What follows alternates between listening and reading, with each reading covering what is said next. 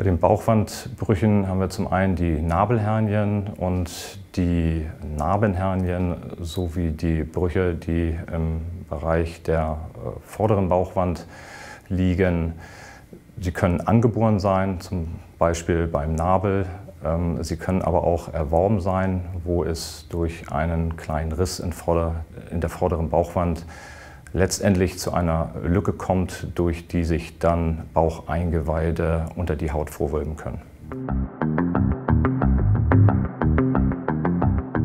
Die Bauchwandbrüche neigen dazu, größer zu werden, sind dann optisch unschön. Wir haben als weitaus schlimmeres Risiko die Gefahr der Einklemmung.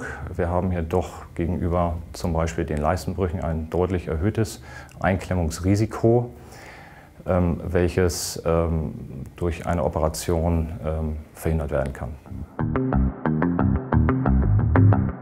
Bauchwandbrüche werden operativ behandelt. Hier hängt die angewendete Methode von der Größe der Bruchlücke ab. Kleine Bauchwandbrüche kann man mit einer Naht direkt verschließen.